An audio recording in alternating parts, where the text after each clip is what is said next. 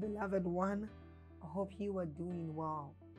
I want us to take a short reading from the book of Psalms, chapter 127. It says, if God's grace doesn't help the builders, they will labor in vain to build a house. If God's mercy doesn't protect the city, all the centuries will circle it in vain. It's really senseless to work so hard from morning till late at night, toiling to make a living for fear of not having enough. Now God can provide. I want you to see this. It says God can provide for his devoted lovers even while they sleep.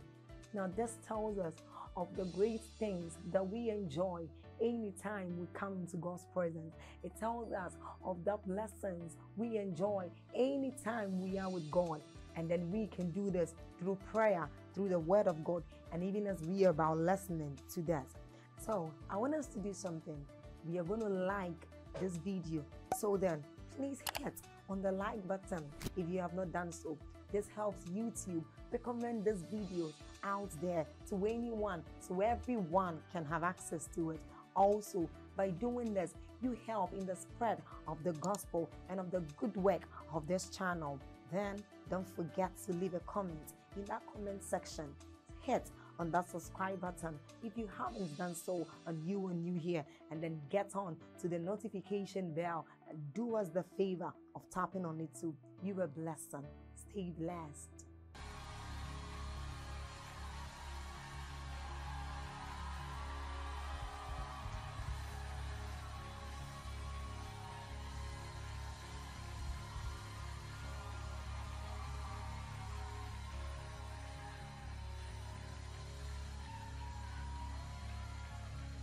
Hallelujah.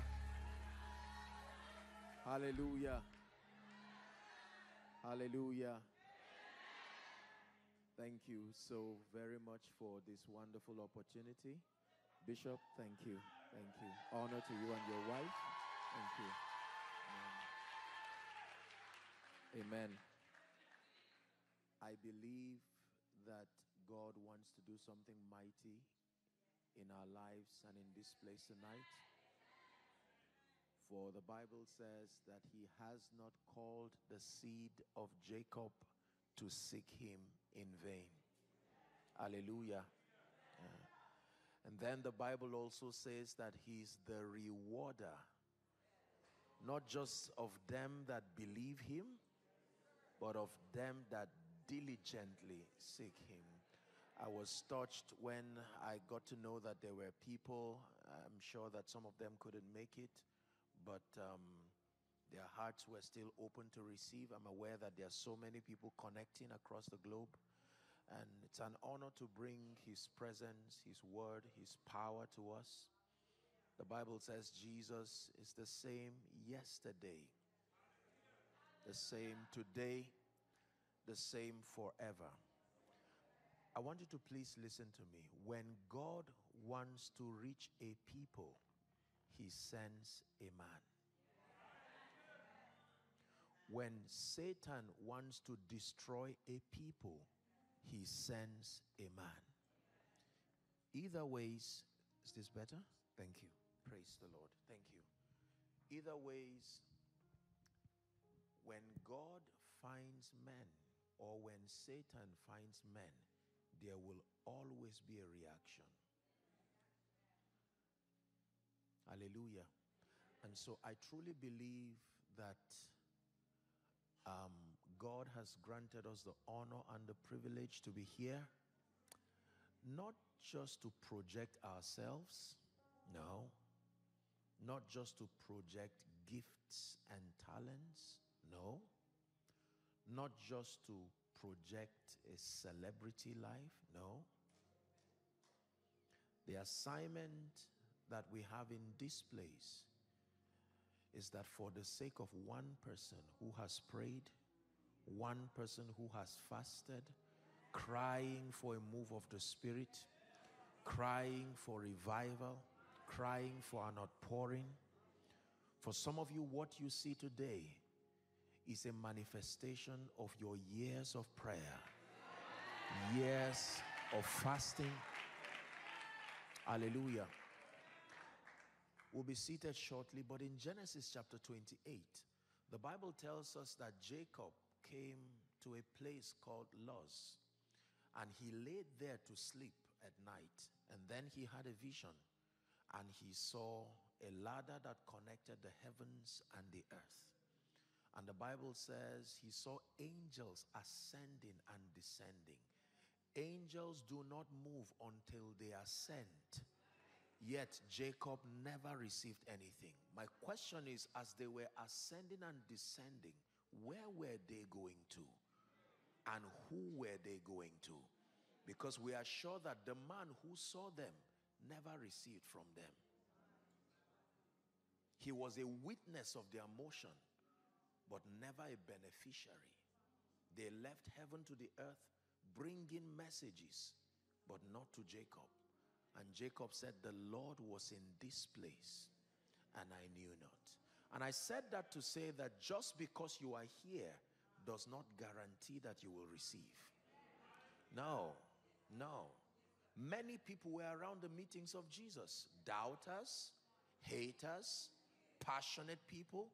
But in the midst of that crowd, the Bible records that a few people, like the woman with the issue of blood, if I may but touch. Being in his presence is not enough. I need to touch. And Jesus made a profound statement. He said, who touched me?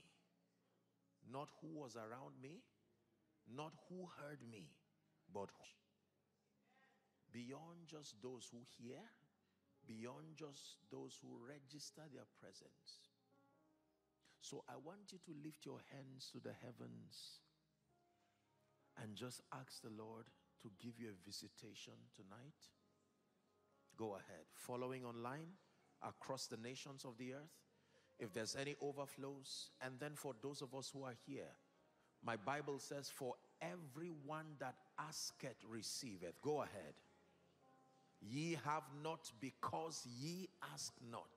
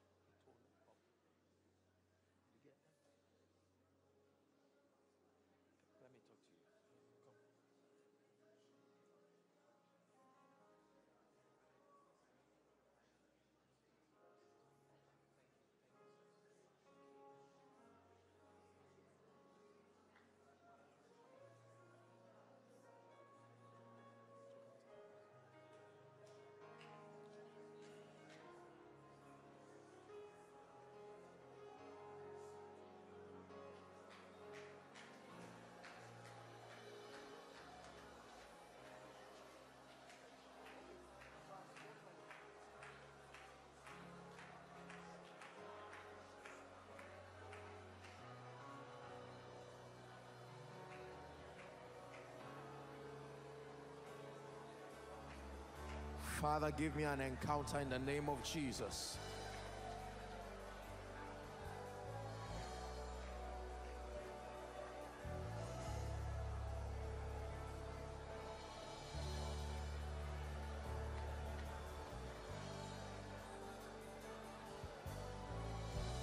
Thank you, Jesus.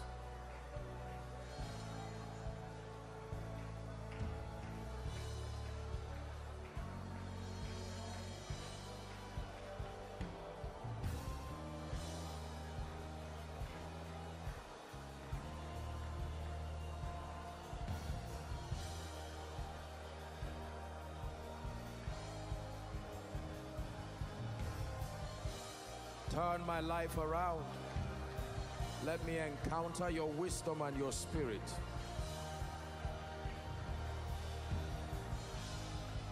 Hallelujah. No eye has seen, no ear has heard what God has prepared for me. So I submit to his work in me till Christ be formed in me. No eye has seen, no ear has heard what God has prepared for me. So I submit to his work in me till Christ. We are here for you. Come and do what you do. We are here for you. Come and do what you do. Set our hearts on you, so you'll do what you do. We need a move. We need a move. One more time. We need a move.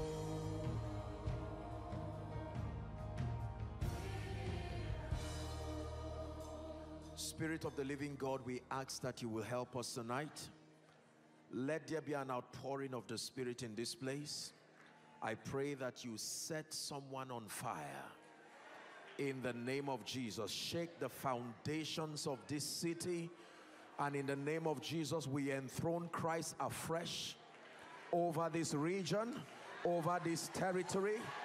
And we decree and declare that every spiritual force that has hitherto fought the program of God, we prophesy, lift up your heads, O ye gates, and be ye lifted, everlasting doors, that the King of glory may come.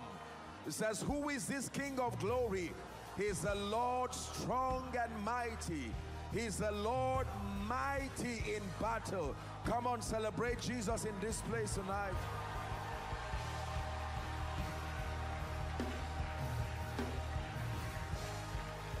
Thank you, Jesus. May God bless you. Please be seated. Let your hearts be opened, be sensitive to that which the Holy Spirit is doing. The Bible says in Acts chapter 10, it says, while Peter yet spake these things, the Holy Ghost fell on all they that heard him. The difference between the ministry of the Spirit and an ordinary lecture is the presence and the move of the Spirit. Are we together? So that whilst the word is taught, what you are receiving is beyond just an intelligent information. Ezekiel chapter 2, 1 and 2, he says, he said unto me, Son of man, stand upon your feet and I will speak unto you. And he did not have the capacity to stand. Then verse 2 says, and the Spirit said, the Spirit entered into me when he spake, not before he spake. Whilst he was speaking, the Spirit of the word entered into me. I have a few thoughts that I want to share with us. I believe in God's prophetic program across the nations. I have studied the moves of God. I have studied awakenings and revivals. And I've been honored, graciously honored by God to be a contributor to the move of God in many regards. And I know a bit about what happens when God invades a territory. And so whilst we had a wonderful time in the afternoon at Harvard, thanks to Prof and all those who made this happen, I trust that God wants to plant a fire. And truly, truly, if you found yourself tonight here, I want you to know that you are part of prophecy. There are certain meetings that those who come there don't just come. They think they just come, but it's a solemn assembly. It's a call by the Spirit. Do you believe that? And so I want you to please pay attention. There is an anointing already. Whilst I'm here, I'm sensing that there is a grace. And I want you to please listen. That whilst you are listening to me, something begins to happen to your spirit man. The Bible says deep calls. Whilst you're hearing me speak, the revivalist that is locked up within your spirit for many years will finally find expression. The prophet, the apostle, the evangelist. I came to call something from within your spirit.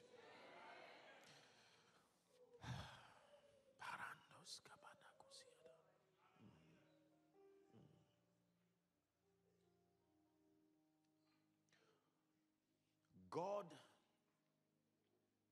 is not always doing the same thing in every season. Please listen. The character of God is such that even though he is almighty, he fragments his move and his programs according to seasons. Hallelujah. And so the Bible says of the sons of Issachar, men who had understanding of the times, the Bible says, to know what Israel ought to do. God is not doing the same thing every time. No. You're not doing the same thing all the time, and you were created in his image. Is that true? So it is important that we understand God's emphasis.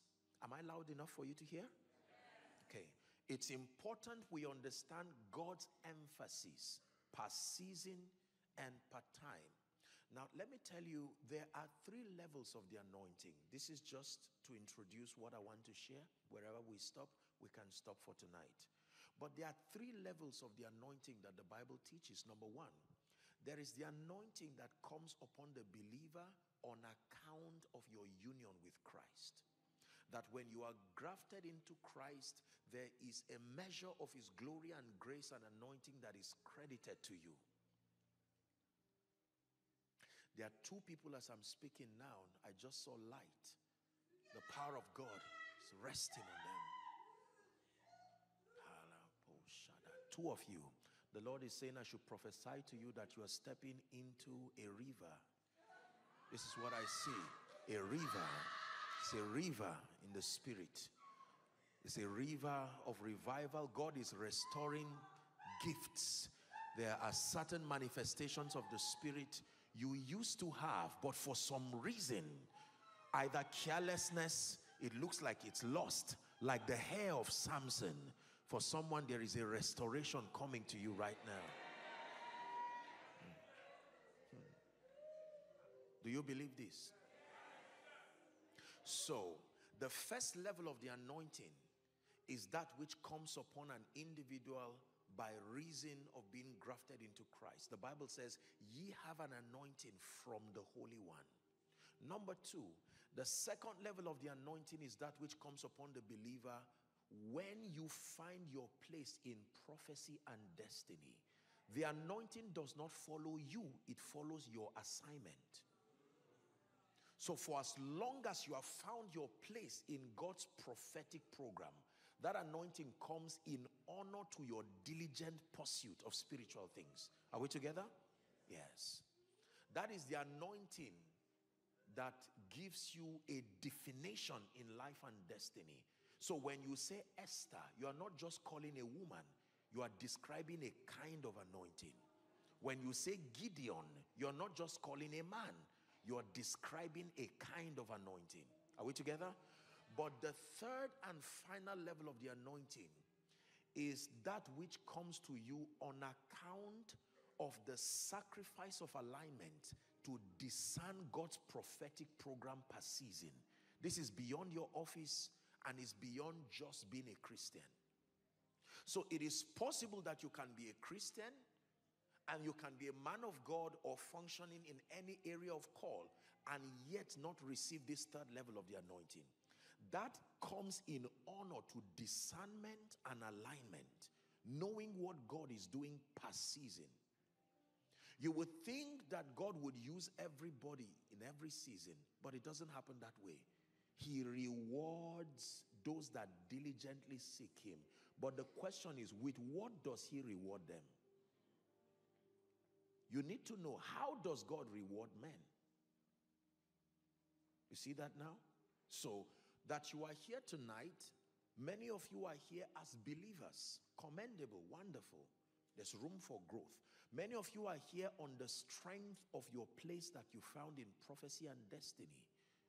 But God has called for this solemn assembly so we discern what he's doing in Cambridge, in Boston, that there is a burden in the heart of the Spirit, and that there are people tonight and all through this conference who will say, Lord, I am available.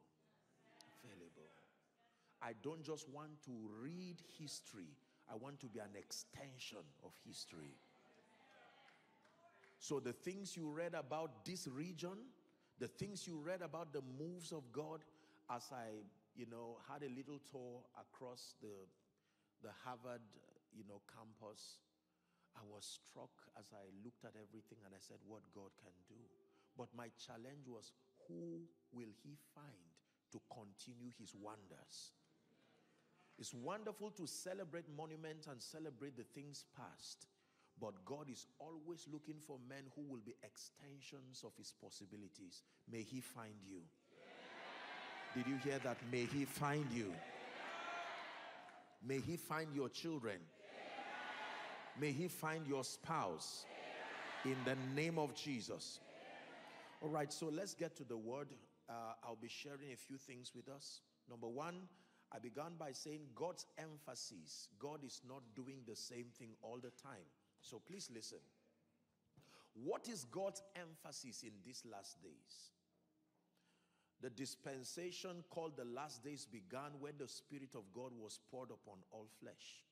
In Acts chapter 2, that began this final phase because from that moment on, it was called the dispensation of the Spirit. And the Spirit has been given the unique mandate to oversee God's prophetic program until he returns. It is the Spirit of God who is called the Lord of the harvest. He is the one given the exclusive ministry of walking with the saints to insist and ensure that God's program does not fail. That song, Yeshua, God bless you. So that's what you flow with, huh? Thank you. Are we together? There are three things, please write. The emphasis of God over the nations, and that includes Boston, that includes Harvard, that includes everywhere you find men. There are three things that God seeks to do like never before. The meaning of this is that if you will ever find kingdom relevance in these last days, then you must be part of one, two, or all of these three. Those who will be relevant in these last days would have to go past the gates of just being educated, just being wealthy, just being intelligent. You would have to plunge yourself into God's prophetic program. Hallelujah. Emphasis number one, please write, is world evangelization. This is the first emphasis of the Spirit in these last days. The global harvest. World evangelization. World evangelization. If you have ever gone to God in the place of prayer and said, Lord, what are you doing now? This is the answer. Number one, the global harvest. It's in prophecy that before Christ returns, there will be a move of the Spirit like we have never seen. And the primary assignment, the intent behind that move is to draw many, multitudes. Did you know that the earth, as we know statistically speaking, has about 8 billion people thereabout? And statistics tells us that there's about 2.6 to 2.8 billion people alone who are professing Christians. That means there is still a huge gap, a very huge gap, as far as this global mandate. And you see, there has to be a strategy by the Spirit of God to sharpen this sickle so that we can do much within the time that is left. I want you to believe with me that we do not have all the time again. You don't have to be a Christian to believe this. You just have to be alive. The events on earth are clear pointers that the church age and the age of the earth as we know it is wrapping up. Are we together? And like never before, there is a cry of the Spirit. Like that lamentation that was raised in heaven, who shall we send and who shall go for us? So God's number one emphasis in this end time is world evangelization. Number two, are we learning already? The second emphasis of the Spirit, the second emphasis of God in this season and in this prophetic time is the maturity of the saints. The maturity of the saints. The maturity of the saints. So in addition to the global harvest, the Bible says, an heir for as long as he's a child, he differeth not from a slave, even though he be Lord of all. I presume that a number of us here are parents. How many of you know that when you have a child, provided he's still a child, there is not much in terms of productivity and responsibility that can happen through that child? In as much as you love the child, you don't expect so much because he's still a child. What makes a child is not necessarily his size, but his level of development. Am I right on that? Yes. The characteristic feature of a child is not just the stuntedness in growth necessarily, but that there is a lot that child needs to learn intellectually, mentally. That development has not happened. And so if you really want your child to become an adult, his size does not necessarily have to change, but there has to be growth and increase. Are we together? Luke chapter 2 and verse 52, the Bible says, and Jesus increased in wisdom, in stature, and in favor with God and men. That was how the baby became an adult, by increasing in wisdom, increasing in stature, increasing in favor with God and men. Can I tell you, the reason why many believers across territories are ineffective, and I submit to you, I'm speaking to a global audience even though we're here, so don't mind some of my expressions. I intend to get everyone who is following along. But one major problem with the church is that believers have not been methodically mentored into a state of stature and maturity. So in as much as we have so many believers in church, God is unable to do much with us because he's limited by our level of transformation. It takes more than being available to be used by God. You must be transformed enough to host that which he wants to do. Are we together? So if you have a child of say 4 or 5 years, you're not going to carry your expensive vehicle, for instance, and give that child. You see that? The law enforcement agents will most likely penalize you for trusting this child with capacity beyond his ability. The Bible says he gave unto one 5 talents. He gave unto one 2 talents. The same God, the same love. But when it had to do with distributing responsibilities, he gave them according to their several abilities, not according to his love for them. The same Lord is rich unto all, but he could not trust them. You see, the end of that parable justifies his approach. That even the one with 1 talent deserved no talent at all. So the 1 talent was an act of mercy. Are we together? Because that man was already lazy and then full of bitterness and offense. He didn't pay attention. It was clear that he did not deserve to be sent nor deployed. He was clearly not ready. Because even if he were given the 5 talents, he would still behave the same way. There was no demonstration of capacity for increase in him. Are we together?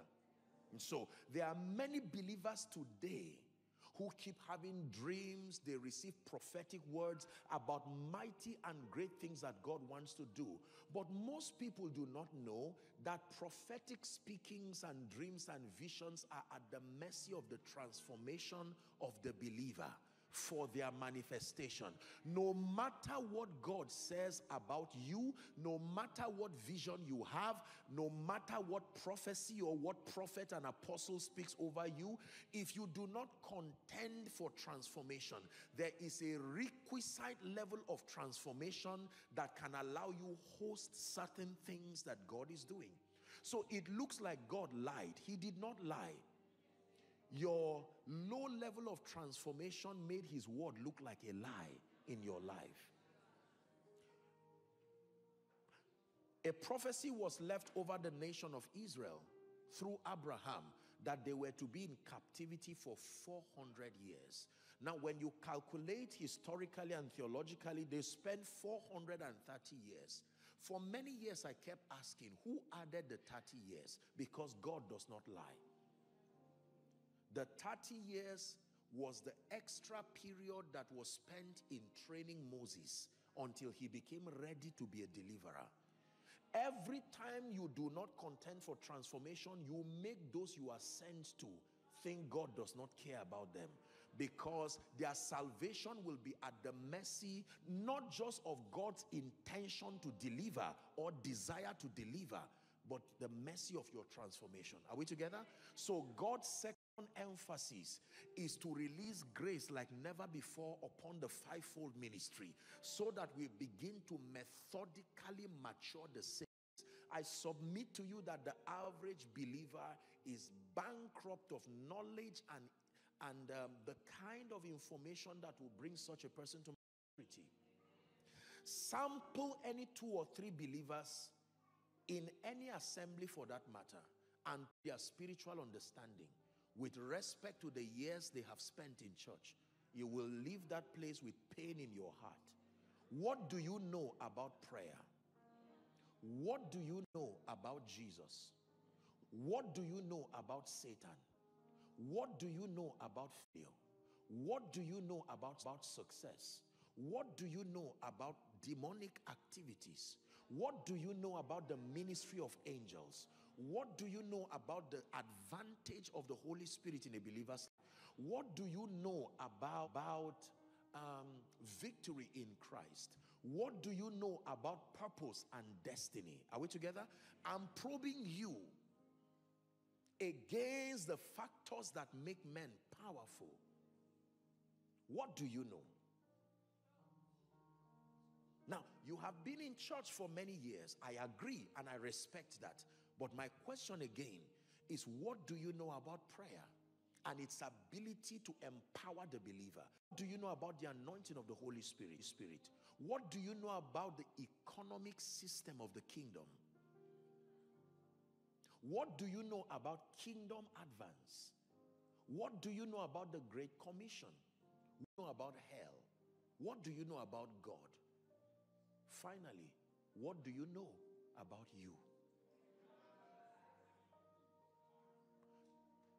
So there is no, for many believers, we sing hymns, we shout, we cry, and we keep recycling our ignorance. And that is the reason why God is not able to do much. And with all due respect, sometimes that campaign of ignorance starts with us preachers, because we only sell to the people that which we know or that which we have. He said, such as I have.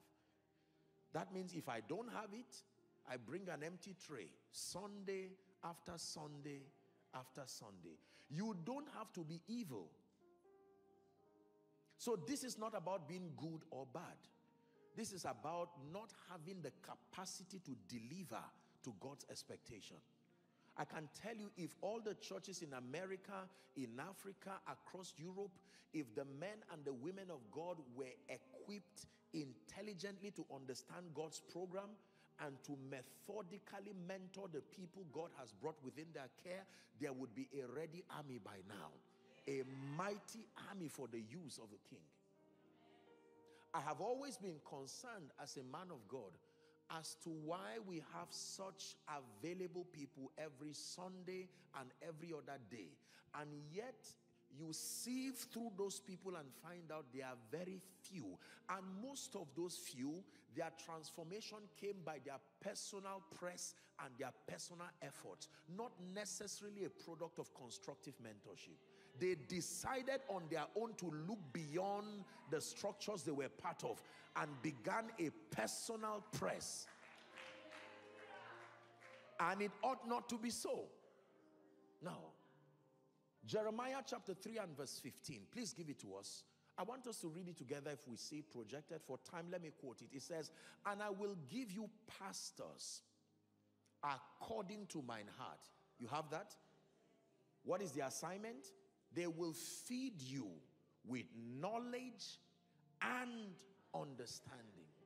I will give you. If it's a pastor that is according to my heart, his assignment is not to tell stories. His assignment is not to waste your time marketing self and personal achievements. The assignment of a shepherd mandated to raise God's people is to feed them with knowledge and understanding. So this is the second emphasis of the Spirit. Can you imagine? I've not even started teaching. This is just a preamble. Wherever we stop, if this is where we stop, no problem, we can. Praise God.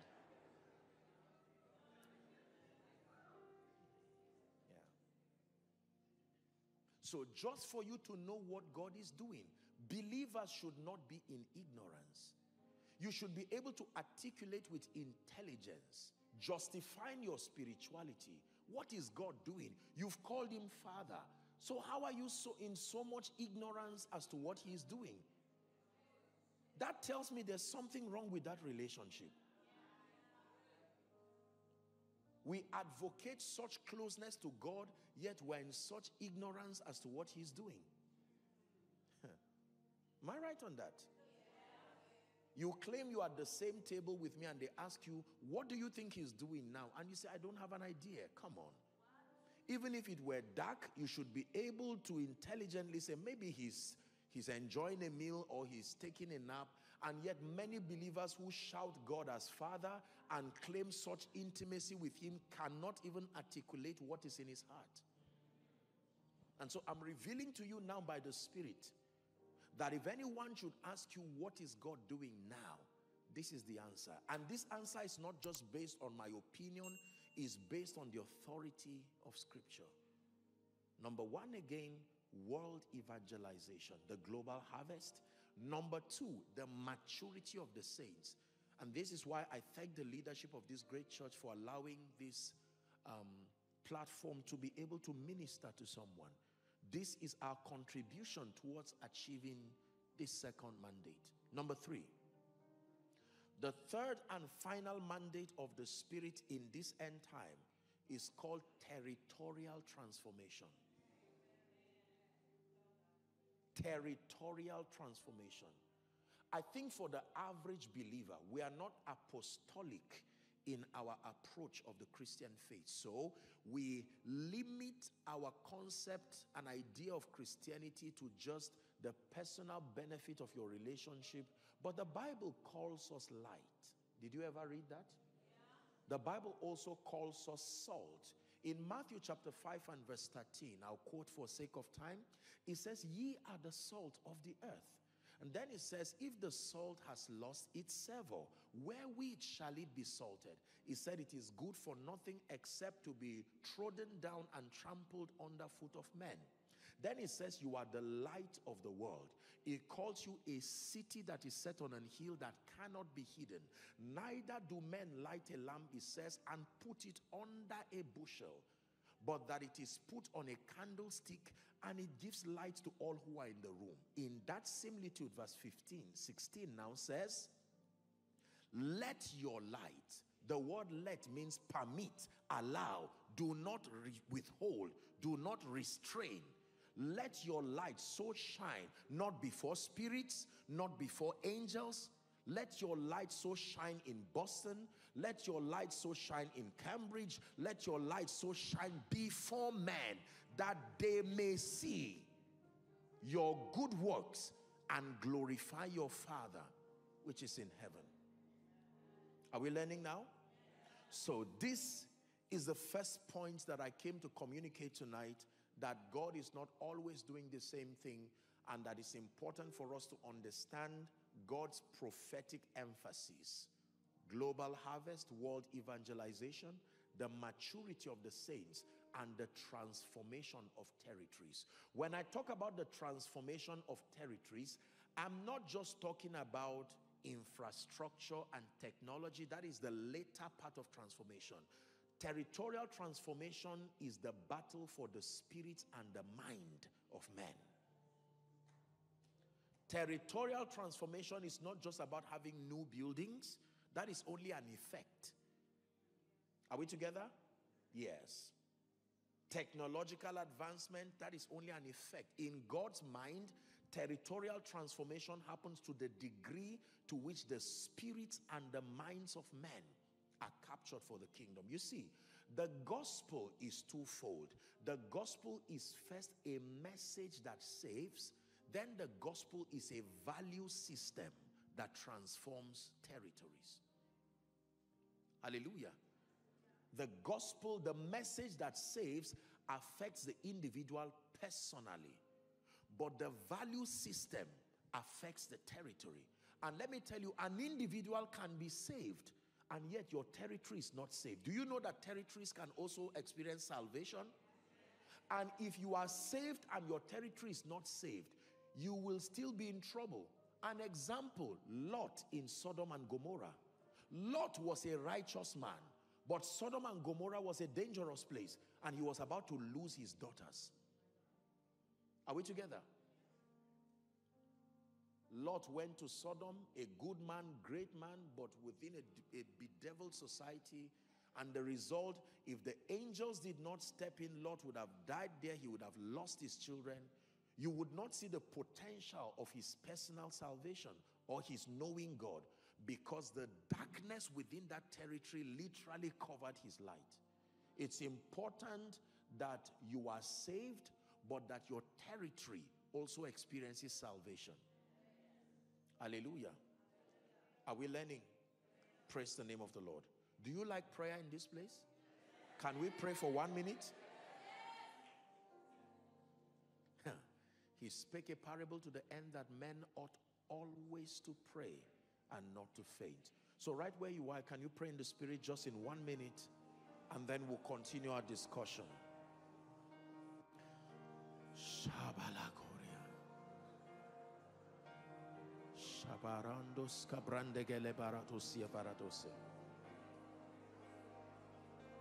Mighty God, give you praise.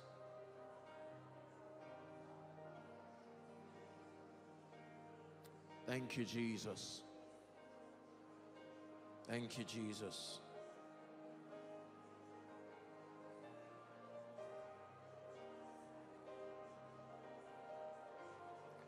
Hallelujah.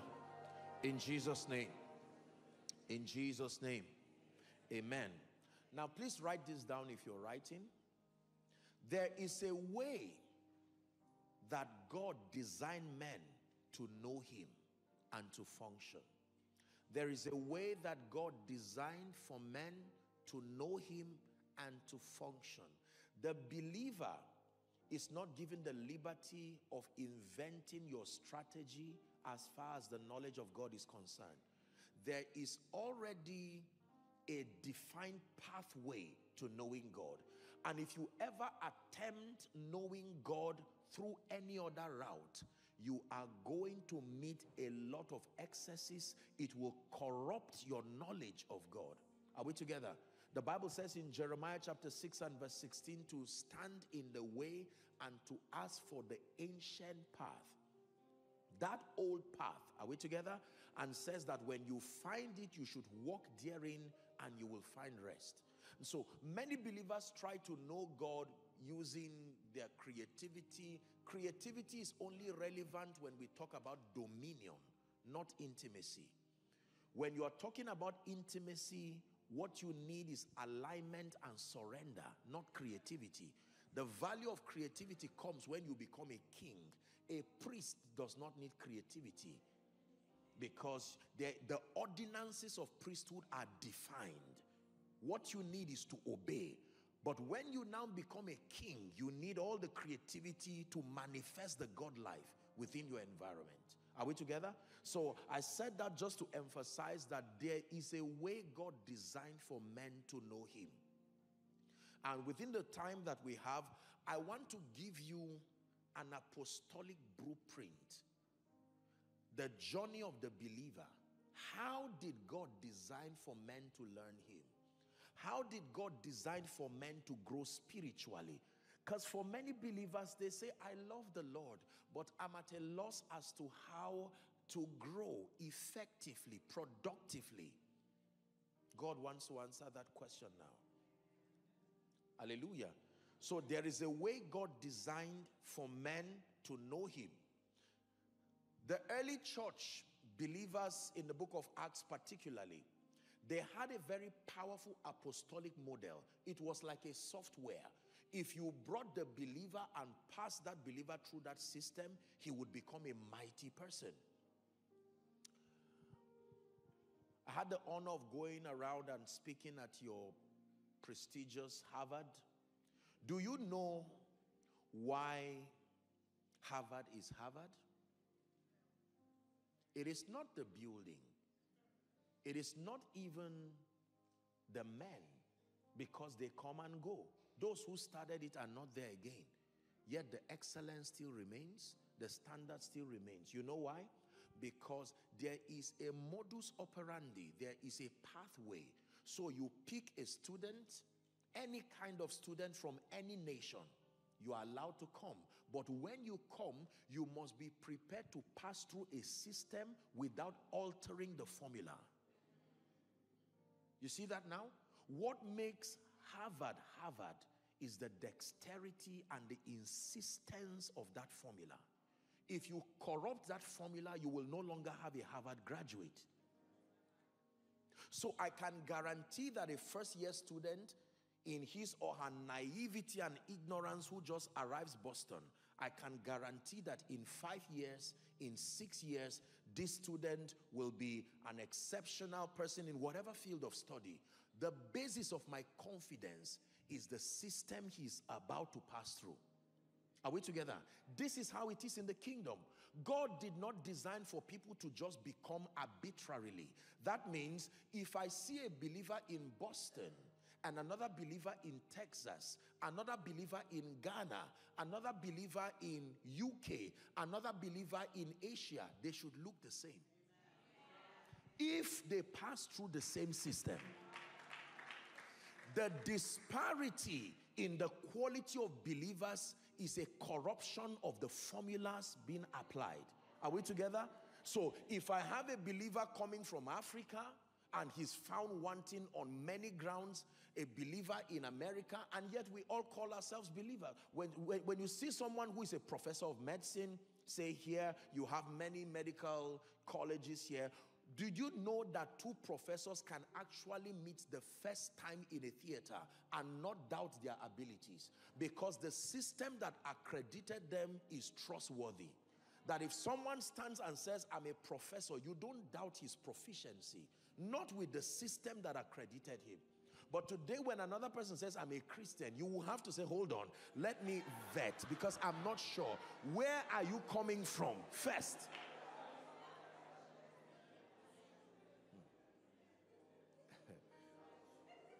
Are we learning? Yeah. So the problem is not necessarily the believer. The problem is the system. The formula has been tampered with. And through the ages, because the formula has lost its texture, the kinds of believers produced are a testament, an attestation to the fact that something is wrong. I want to show you the formula now. Are you ready?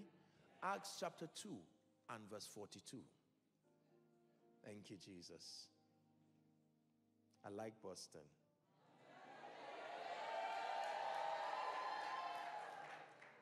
Thank you for your attentiveness. Are we together? Listen, If this model is followed, it sustains within it the power to turn any believer from infancy to maturity, granting you capacity to represent the purposes of God to his satisfaction. Are we together? Yeah. Your lecturers do not speak the same way. They do not look the same. Are we together? Even their approach to you, in study and learning is different, yet the results are the same, because the manual is greater than the lecturer. The lecturer is as strong as the information that built him or her. Are we together? It was their compliance that evolved them from a student to now a professor. That is how it is in the spirit. If you learn what I'm showing you, if I never meet you again, I can guarantee by the integrity of scripture and the ministry of the spirit that I just left a wonder evolving. Hallelujah. So Acts chapter 2 and verse 42, the Bible says, and they continued steadfastly in the apostles' doctrine and fellowship, and in breaking of bread, and in prayer. Acts chapter 6 and verse 4, please. The Bible says, but we will give ourselves continually to prayer and to the ministry of the word. Can we read it one more time? But we will give ourselves continually to prayer and the ministry of the word. So Jesus began to sample ordinary men. Some were fishermen, some were business people, some were naive and confused people, and he brought a team together, leaving them an assurance that he would make them fishers of men. Clearly, they didn't have an idea of the gravity of that training, nor the mandates that would follow. Are we together?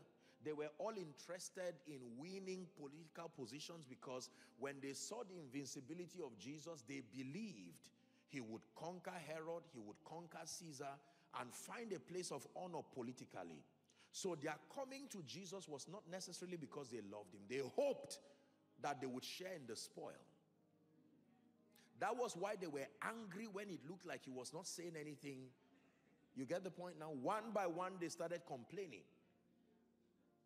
Look, we've left all to follow you, and we do not understand. You're not saying anything about... And Jesus looked at them, at their ignorance and at everything. It's the reason why Jesus, when Jesus gave himself to die, they ran away. They felt cheated. They felt wounded. They felt you just wasted 3.5 years of our lives claiming to be a mentor. We followed you hoping we would have great destinies. Now you gave yourself to die, leaving us a lot of trouble with Romans. You caused trouble in crusades, shouted at people, and now you want to go to heaven. They said you're not going anywhere. You get the idea? So they are refusing him to go to heaven was not because they were going to miss him. You can't ferment trouble and then leave the scene and leave us alone. No, Peter said you're not going anywhere. You're not going anywhere. So when Jesus gave himself and died, they were disappointed. They were heartbroken. And in John chapter 21, Peter was angry and he said, I go a-fishing. Let me return back to my profession. And the disciples said, we go with you. You get the story now? So, to save you disappointment, because many believers have been in this thing called Christianity for a while, and they're getting tired and frustrated right now, because it looks like a journey going nowhere with no definition, and they're tired of lying to themselves, and now they're trying to be true to themselves and say, you know what, it's been 10 years of supposedly wasting my time. Lying that I'm hearing God, now is clear I don't hear him. Lying that I want to make progress and nothing is moving in my life. And let me tell you this, if we do not restore this model, many Christians will be the ones who fight Christianity, not unbelievers. Many angry, frustrated Christians will arise and say, you know what, I've been in this religion thing for a while. It did not work. There is a generation right now that is frowning. Sometimes I feel for the generation. What age do I put down? Let's say 20 or so. Is that a fair number? 20 downwards? Oh dear. Oh dear. If we do not restore this model, if they do not see the value and the profit of spirituality and the pursuit of godliness, hear me, it will be, I pray it never happens, that the children of preachers, the children of great men would be the one to create a system and a campaign against God directly. Because they would say, we've been in this system, we've done the pretense for years, claiming and shouting God is good, and we've not seen the goodness. We left all to follow him, and now we've been behind in everything, cheated, wounded by the pretense and the advocacies that were proposed with no results. Many of you are in that state right now. You love the Lord, but he's still the God of your parents. You have tried to make him your God, and it's not worked. That personal relationship, that conviction derived from a personal encounter, you've tried and you've done all you know to do and all you want to do. This is the reason why when people come up with any kind of advocacy, believers fall immediately, because they were already at the edge of compromise, waiting for something to justify their drifting. The apostle said, but I know whom I have believed, and I am persuaded that he is able to keep that which is committed unto him against that day. Are we together, people of God? So there is a way God designed that men would know him, and it's important for us to follow that pathway. Now, what happens to you when you follow that pathway? I would have to let you see the end picture, and then I will guide you through the process. I assure you will be done in no time. Are we together? Because, you see, psychologically, we are motivated by the awareness of how the end looks like. This is how God guides people. This is what supplies the staying power. Are we together? When you want to motivate people to continue, especially if the journey will be difficult, usually you inspire them by giving them an excellent picture of the end.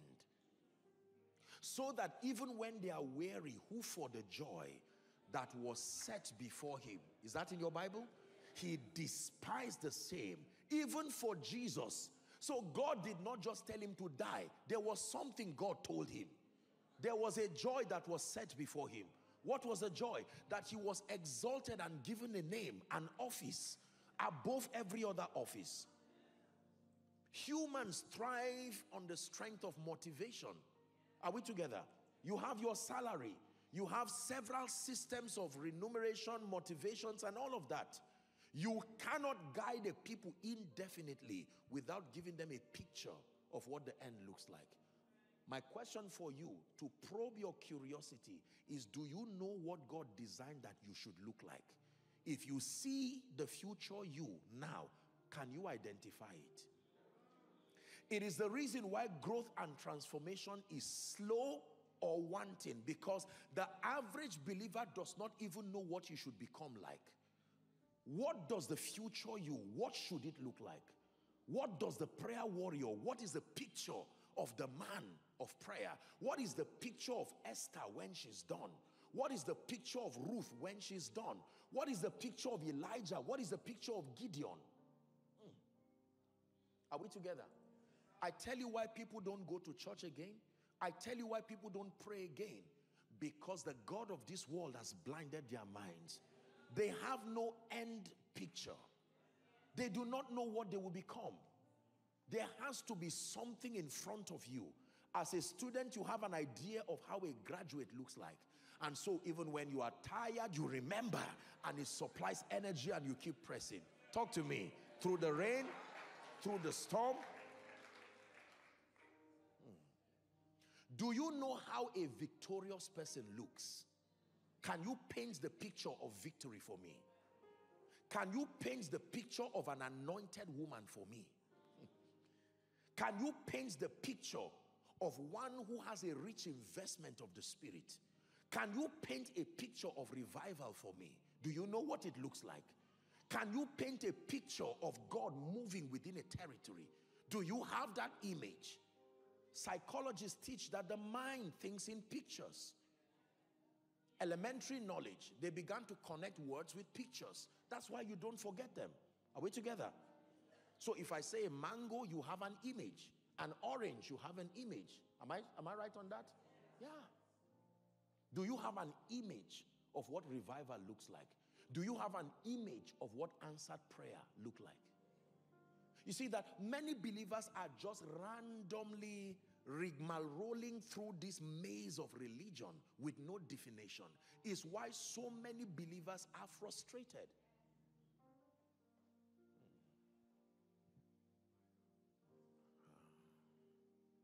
Do you know what success looks like? How do I know I have arrived? How do I know I am becoming? By what standard do I gauge my progress? So that if I'm deviating, I can correct myself. I can't keep moving. You have a GPS system, and whilst you're driving, you keep looking at it to be sure. Are we together? And if for any reason there is a deviation, it recalculates how you get there. And so you find hope that even though I lost my way, I can go back again. Many believers do not even know whether they are right or wrong because there is no reference. Transformation is difficult until there is a reference. You have to know who and what you are becoming like. You have a picture of how a doctor looks like. You have a picture of how a professor looks like, so you can aspire. Are we together? With precision, because there is a picture before you.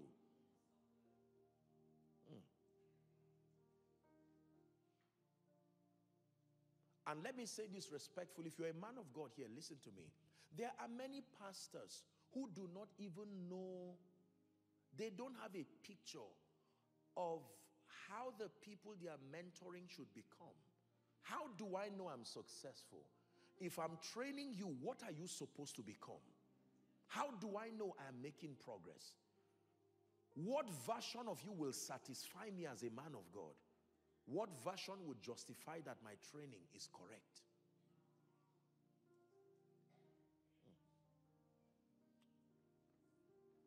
You never enter a pizza shop as a hospital because there is a design.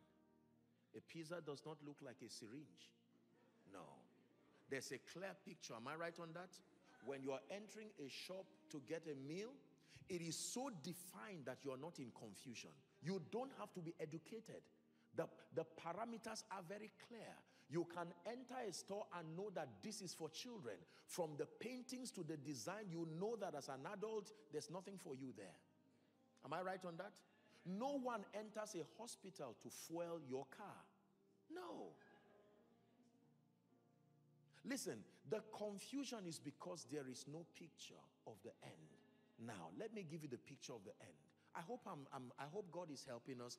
I'm trying to be as methodical so that we'll gain something before we depart tonight. Thank you, Jesus. Thank you, Jesus. Thank you, Jesus. Now, write this down, please. The end product of God's dealings with men is that we eventually become a manifestation of the glory of God. Oh, this is powerful. The end product. That means when God begins a journey with a believer, at the back of his training, at the back of his mind, this is what he seeks to make you become.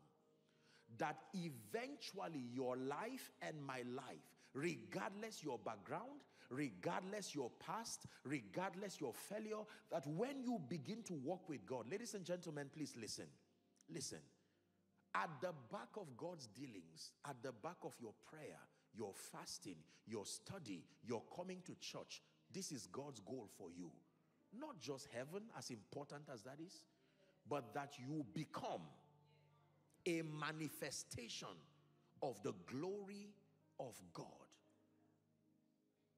Say, God desires that I become a manifestation of his glory. Yes, sir. That is it. You know what glory is? Glory comes from many expressions, both Greek and Hebrew, but two of them are worthy of note. One is called kabod, the Hebrew, and then the Greek is called doxa. And both of them refer to a system of measuring the worth of a thing. So the word kabod, in its essence, it means wealth or weightiness.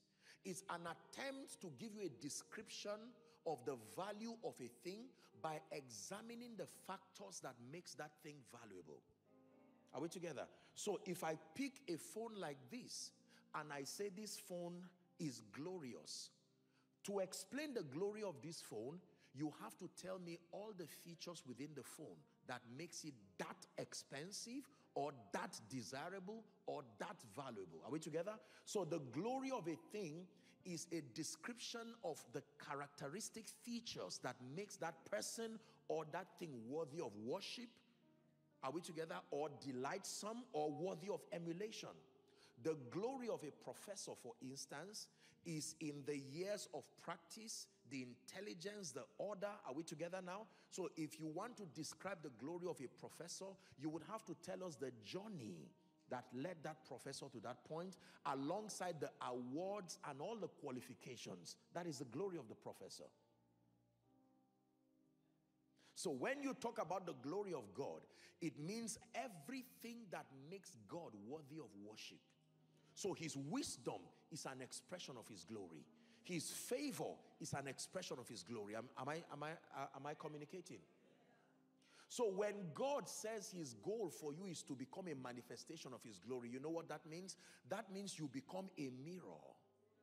That anybody who does not know how God looks like, they now study your life. The effulgence of the possibilities of the kingdom that flow through your life become an explanation to men of who God is. Paul simply calls it being a living epistle.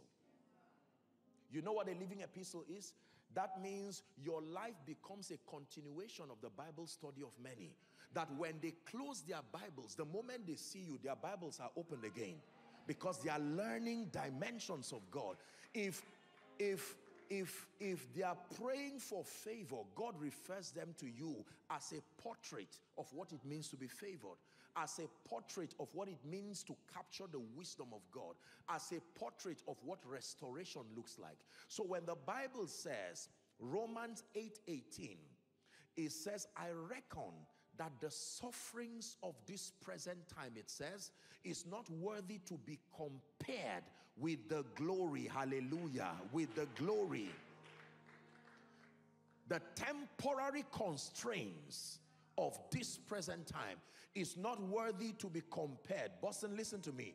With the glory which shall be revealed. So there is a glory that shall be revealed in me.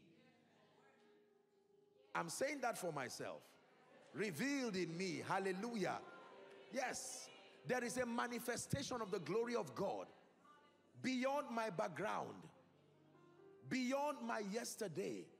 There is a manifestation of God's glory. Are we together? Yes.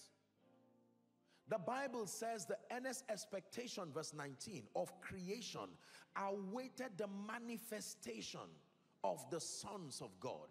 Ephesians chapter 2 and verse 10, it says we are his workmanship, created in Christ unto good works, which God had aforetime. Aforetime is a preordination. Aforetime. God is not wondering what to make out of your life. It's been planned already. Did you hear what I said? God is not wondering what to make out of your life, my dear brother, my dear sister. No. In the eons of time, there is already a blueprint. And that the end point of your walk with God is glory.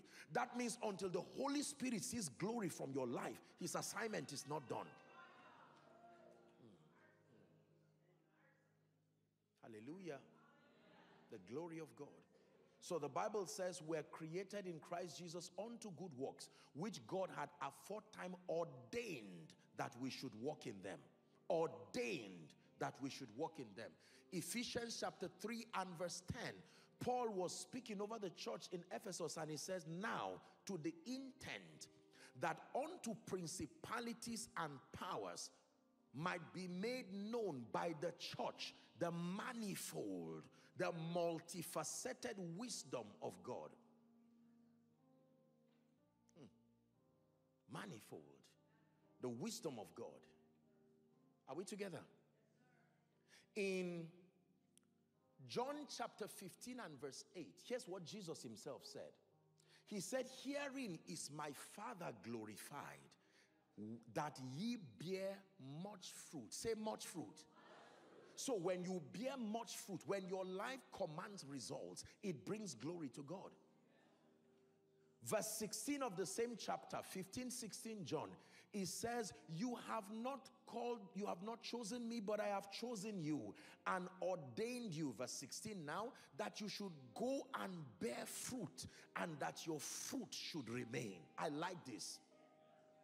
There's a scripture burning in my heart that I want us to shout together. That should be Galatians, is it 1:20?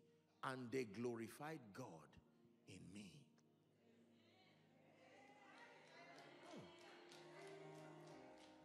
And they glorified God. Please look for it for me. That's Galatians, help me. And they glorified God in me. 1:24, the last verse. Thank you. And they let this be a prophetic word for someone. That men look at your life and begin to learn God through the lens of your life, the excellence, the glory, the wisdom, the power, the favor that emanates from your life. Men will know for a surety that there is a God that reigns over the affairs of men. It is true.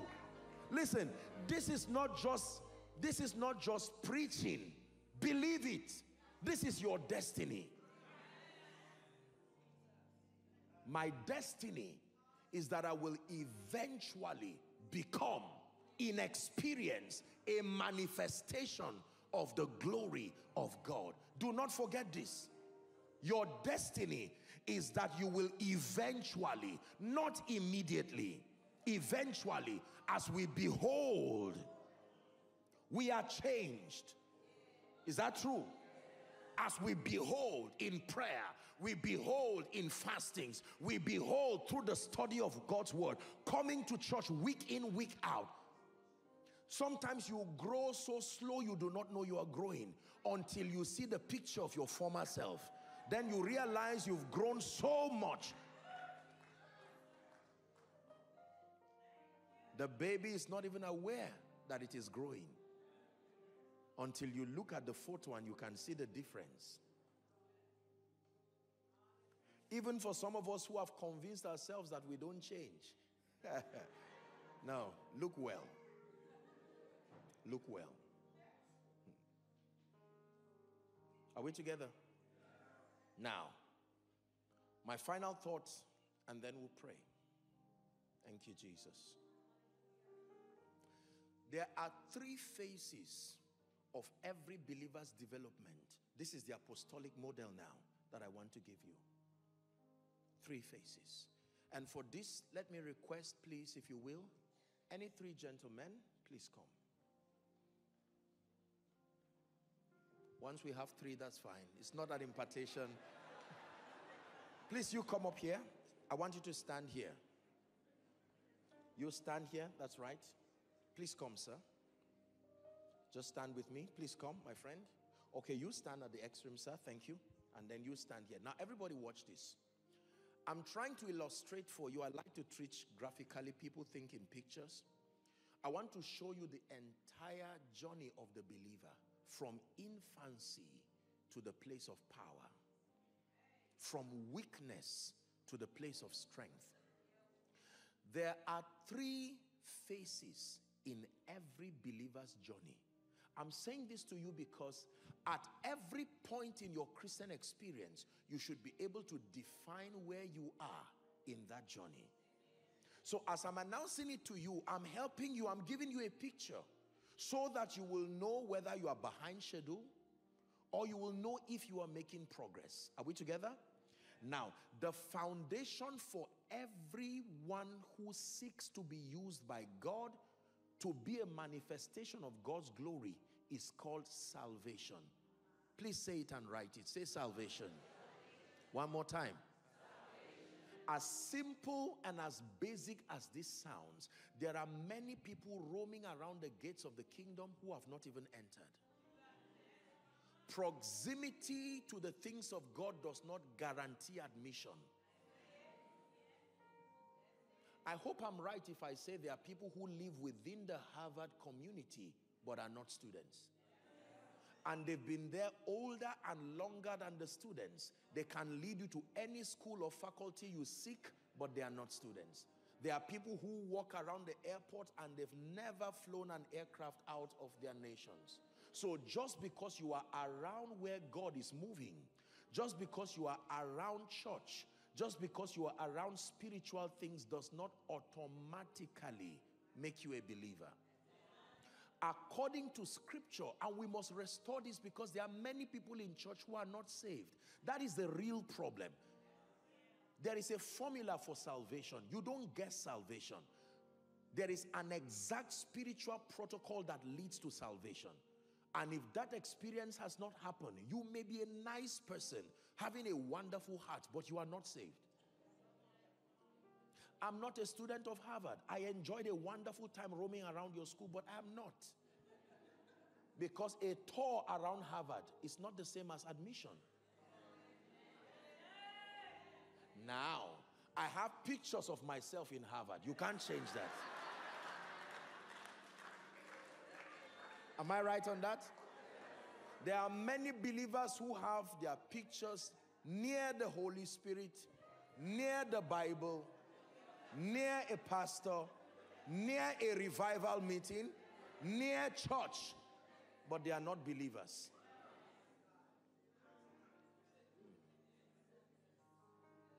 Here's what the Bible says. John chapter 3 and verse 16. Jesus is speaking to Nicodemus. John chapter 3 begins, it was a discourse between Jesus and one man, a Pharisee. He had been convicted by the ministry of Jesus, even though he was forced to pretend because he was with his colleagues. Now he smuggles himself to Jesus by night, and here's what he says. Rabbi, we know that thou art a teacher sent from God, he says, for no man can do these miracles which thou doest except God be with him. John chapter 3 now. Verse 3, Jesus now begins to speak and says, verily, verily, I say unto you, except a man be born again, he cannot see the kingdom of God. Then Jesus now says, except a man be born of water and of the Spirit, he cannot enter the kingdom of God.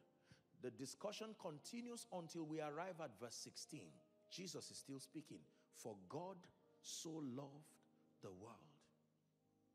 He proved that he so loved the world by giving his then only begotten son. He is no longer his only begotten son. He is now the first begotten of we the brethren. Are we together? Anyway, it says that whosoever, I like this. Jesus leaves the line blank, whosoever. There are certain things in the Bible that the Bible will say he gave unto some. But when it has to do with the business of salvation, it is for whosoever. A drunkard, a prostitute, a bad person, a good person, a self-righteous person, everybody. Whosoever believeth on him, watch this. There is already a verdict from heaven that if you believe in him, as touching his being Savior, Lord, and Christ, that you should not perish, but have life everlasting. I don't want to get into a theological explanation of that word, everlasting life. That was not an accurate translation. It is not everlasting life. It is the Greek word zoe. It is a quality of living beyond everlasting. No. It is talking about a kind of life, not just survival indefinitely. Are we together? John would later grow in the spirit And in his epistle, he would call it the life of God. Not just everlasting life. Anyway, back to our discussion. So this brother finds himself roaming around the streets of Boston, Cambridge, anywhere around your region. And one day he comes into this beautiful auditorium and he's seated at the back. Then a preacher is preaching, singing, shouting like, and the Spirit of God, because Jesus says, when he, the Spirit of truth, is come, the Holy Spirit has a threefold ministry: to creation, to unbelievers, and to believers. So the Holy Spirit's assignment is to convict this fellow. Watch this now. So I'm preaching, he's listening to me. I'm talking about the life of God. A beautiful presentation. I'm giving a manifesto of what God wants to make out of his life. Are we together? And whilst I'm speaking, through the frailty of my speech, the Spirit of God is riding through his heart. And I make what we know to be an altar call, a proposition. Are we together? The first sermon that was preached in the book of Acts was by Peter. And Peter made a profound statement. He said, let it be known to you, O Israel, that the same Jesus who you have crucified has today been exalted as Lord and Christ. It is not every information about Jesus that translates to salvation. Believing Jesus came from God is not what saves you. No. There is an exact information. Believing Jesus was a good man does not give you salvation. Believing Jesus lived a sinless life is true, but does not give you salvation. There is an exact information. You must believe his substitutionary sacrifice. You must believe that he died and was buried, and that he resurrected by the glory of the Father. You must believe that he paid the penalty of your sin. Are we together? And the Bible says, in believing that report, you receive the honor of his life. There is no other name under heaven, the Bible declares, given unto men. I'm saying this because most people in church are around the things of God, but they have not made this declaration. So we're trying to use counseling and therapy, as wonderful as that is. I don't reject that. But let me tell you, nothing will be a replacement for a genuine encounter with Jesus. So there are many problems that plague people in our world and our churches today. It is because they are alienated from the life of God. There is no amount. The demons that afflict them will step out while you are counseling them and wait for them to cry out their lives and get back, because they have a legitimate access. And you believe what you are hearing. The Bible calls an encounter with Jesus a translation from the kingdom of darkness. Do you believe the Bible? To the kingdom of God's dear Son. God's dear Son. Now, as ordinary as that confession is, there is a miracle happening in the spirit. So you declare that Jesus is Lord. The protocol, the formula for administering salvation is found in Romans chapter 10 from verse 9 and 10. Please do not forget this for the rest of your life. That if thou shalt confess with thy mouth, someone say with thy mouth. No assumption. Your mouth has a role to play. It is a declaration of your inadequacy. Are we together? Salvation is never administered to the arrogant and the self-righteous. This is why your mouth has to verbalize your need for God. No assumptions. God made us free moral agents. He will not usurp on your will. Even at the detriment of your eternal destiny, you can choose to ignore him and he will respect your choice. So this man confesses the lordship of Jesus and does that believing in his heart that God raised him from the dead. The Bible says you shall be saved. No matter the past, whether you feel anything or don't feel anything, it is not a feeling. It's a spiritual reality. And let me tell you this. If any one of you under the sound of my voice has gone through that state where you came to a point of an awareness of your inadequacy outside of Christ, and you verbalize it by declaring his lordship, I want you to know, whether you feel it or not, based on the authority of scripture, you are saved. You are saved. You may not cry and shout and roll on the floor, but the truth of scripture still remains the truth. And no matter how you can fall under the anointing and you are still not saved. Falling under the anointing does not mean you are saved. It is the effect of the power of God within your circumference. That is not salvation. Are we together?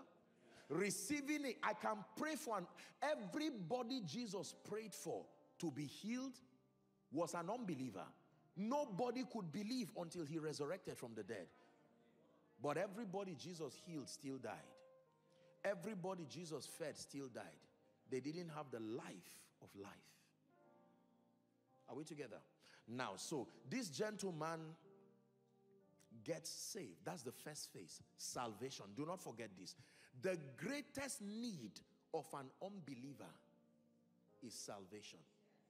Anytime you see an unbeliever, you can feed them, you can counsel them, you can love them, but just know that the greatest need from a spiritual standpoint, my dear people, anytime you see an unbeliever anywhere, that may be your spouse, with all due respect, maybe your children, maybe well-meaning people, colleagues in your office, students, the moment you see an unbeliever, I want you to know that no matter what you do, give, say, the greatest need of every unbeliever from an eternal standpoint and from a spiritual standpoint is salvation. If I feed you, my dear brother, if I clothe you, that is wonderful, expected of a Christian, but you will still go to hell.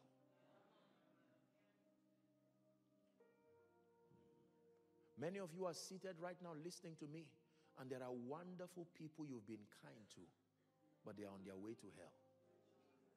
Yes, sir.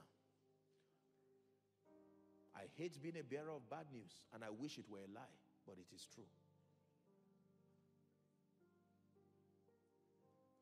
Spouses going to hell, children going to hell, sincere people who greet you smiling at you, and you feel so warm when they smile, but they are still going to hell. Grandparents going to hell. Maybe beautiful, intelligent Harvard students going to hell.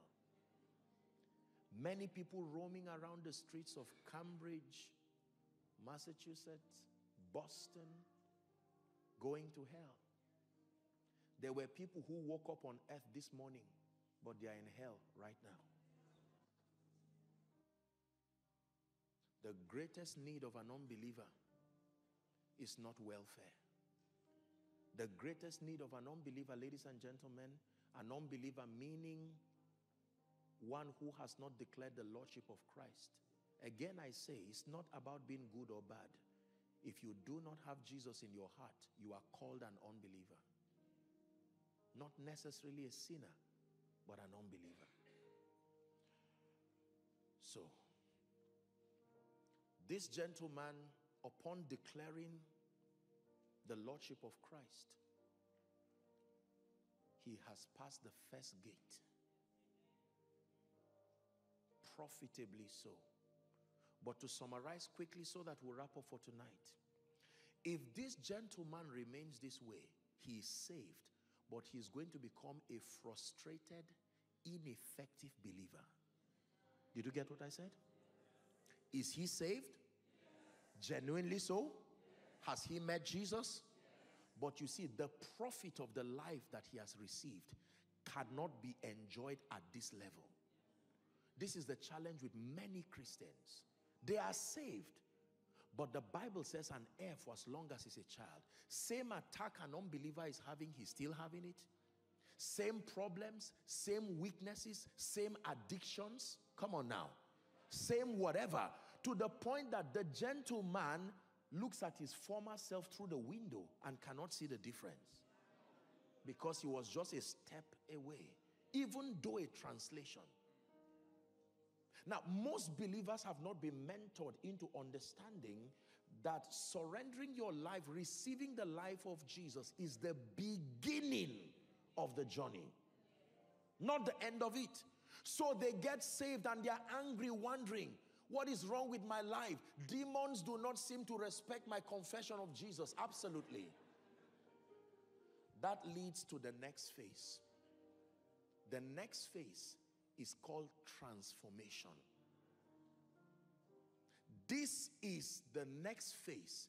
It is at the point of transformation that the riches of eternal life begin to manifest experientially. Look, this is the destiny of this man. Watch this. Remember my teaching? That your prophetic destiny, your preordination, have you forgotten? Is that you eventually become the glory of God. This is the future self of that man right there. That weak man, that prayerless man, that man who does not love the things of God, literally struggled his way. Yet, that is still his destiny. He will go to bed and see that prophet. He would go to bed and see that evangelist. He would go to bed and see that world changer. You see, there is still a long distance between the future him and the current him. Now, watch this. When God wants to help this man, there are three things he introduces to his life. Please do not forget. It is the arrival of these three forces that translates this one from a saved believer to a transformed believer. Number one, the word of God. Number two, the ministry of the Holy Spirit. Number three, the ministry of a teaching priest. Please take note.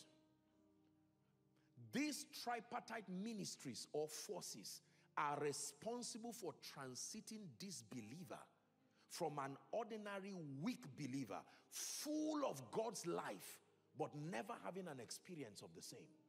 Again, the word of God. Are we together? God grants you access to the word of God. But the word of God without the ministry of the teaching priest will not profit you, because it must be line upon line, precept upon precept. Your transformation must be methodical. Let me tell you this. Honestly, if God puts before you a true shepherd, someone to mentor you and to guide you, I want you to know that he showed you love and kindness. If you fall into a wrong church, a wrong hand, that complicates this process. There are many believers who, as soon as they got saved, it was a wrong hand that received them. And so for the next 10 years, it was a journey of total waste, confusion, got into practices, and after 10 years, looking at themselves now, they are still saved. Saved for 20 years, but the wrong hand.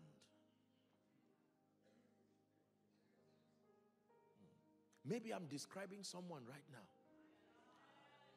If only you had a teaching priest indeed, 1 year under constructive, methodical mentorship, you would have become a wonder by now. Anyway, so he grants you the word. Say the word. Then the ministry of the Holy Spirit. And then number three, the ministry of a teaching priest. Listen, I'm giving you this spiritual education so that you can leave this place and know exactly what the challenge is with any believer.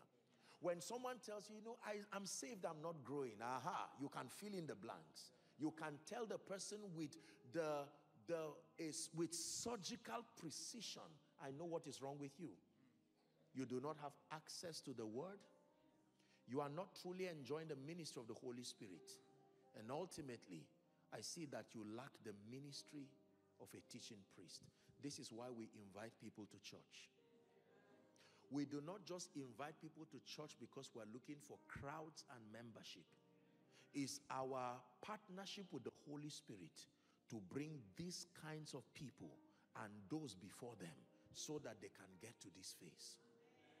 That means if you do not participate in ingathering and soul winning, you are doing heaven a disservice. I was glad when they said unto me, let us, not let me, let us, let us, let us, let us. As for me and my house, how will they serve the Lord? Until they are taught the ways of the Lord. So now, this man is fortunate to meet a teaching priest, and using scripture in partnership with the ministry of the Holy Spirit, I begin to mentor this weak man. I show him that prayer can transit men. I submit him to the ministry of prayer, guiding him through a system that is already predefined. This man starts to pray. The weak man begins to be strong. The man who knew no scripture, you see that now? That prayer ministry, he is under constructive mentorship. So I am guiding him. He learns the value of service as he sits under this anointing week in, week out. After 1 year, you look for that former gentleman, you don't find him again. He's not here, but he's not there. He's shifted. Give this man 3 years, and he's moved. You look at him and say, I was in your church when you were saved. And he says, you're right, but that was the former me. This one has grown. Ephesians 4:18, having their understanding darkened, being alienated from the life of God through the ignorance that is in them because of the blindness of their minds. So the teaching priest has walked in partnership with the Holy Spirit and the Word of God, introducing him to the various facets of the kingdom life, building his understanding. Now he knows the value of prayer. He prays at home and in church. He knows the value of service. He's not just a member, he has become a worker. You see that now? He knows the value of fasting. He understands the value of consecration. Are you seeing that now? Yes. He understands the value of transformation. When this man is given a gift of $100, he doesn't run around just to buy clothes. He would go to a bookstore and get quality Christian materials because he's been mentored to see the value of a transformed mind. Now, eventually, he arrives here. We're wrapping up. Great journey so far. So, when he gets here, he begins to see the manifestation of the life of God. He begins to see certain things happen in his life. But even this is not all. There is one more phase. This phase is called empowerment. So, salvation, transformation, empowerment. Let me tell you what most believers do. From here, they want to jump through an impartation. Sorry to have to drag you, my friend. Are we together? So once they see a man of God, they quickly get on their knees and say, you know what? It doesn't matter how transformed I just got saved. You just do whatever you have to do on my head. And they believe that they've been... No, it doesn't work that way. There are no jumping classes in the spirit. Salvation, the greatest need of a transformed believer is the grace to validate the things you now know. This talks of encounter that gives you salvation. This talks of the inner workings of the Spirit. At this point, you are knowledgeable, but you need grace to defend the things you know. This man is in ignorance. This one has knowledge, but the knowledge may not have proof. So you need empowerment. This is the model Jesus had with the disciples. At this point, he said, tarry ye in Jerusalem. I spent 3 years teaching you, but that does not qualify you to go and represent me. But look at the ratio of impartation to transformation. And I submit to you, this is one challenge with the Pentecostal charismatic circle. We do not place premium on transformation. Jesus spent 3.5 years of constructive mentorship to 1 night of encounter with the Spirit. Don't rush to lay hands on people. Don't rush to just minister to people. Bring them to a point. The value of empowerment is when the grace comes on a transformed mind. The oil always assumes the shape of the vessel. The challenge with the wife of the prophet was not the potential of the oil, but the vessel that was hosting the oil made it small. And the prophet said, go and borrow vessels. You can't borrow oil, but you can borrow vessels. And it says, in borrowing, borrow not a few. Expand your capacity, and the oil will look like the changed you. Two people can be anointed, same grace, but limited in their operation, because for one, the grace comes upon a mindset that is not transformed, and you would not see the potential of that anointing. That same anointing will come upon another person. Are we together? And on the strength of his or her transformation, you would see that the person will move in power. There are many of our fathers who did not have secular enlightenment nor proper mentorship, but by their press through prayer and fasting, they access certain graces. And you would see that they were so anointed, but the potential of that anointing was boxed through a low-level transformation. If that same anointing comes upon another person who spent time building capacity, that's when you see the kind of anointing they imparted on you. When God delays in anointing you, it's not demonic. He's giving you room to expand, so that when that grace comes, the full potential of what that anointing carries, are we together now, will be made visible. So, the greatest need of a transformed believer is empowerment. This man, the difference between this man and this man is not necessarily knowledge, is that this one has received the engracing. It is at the point of empowerment you change from being a believer to a witness. We'll take it from there tomorrow. This is where I'll find a place to stop here. God's goal is not for you to remain a believer. You start by being a believer, and in addition to being a believer, you graduate to a witness. Your real relevance in the kingdom is not when you are a believer. Your real relevance to God and to your world is when you become a witness. In the book of Revelations, Jesus was not just a believer, he was called a faithful witness.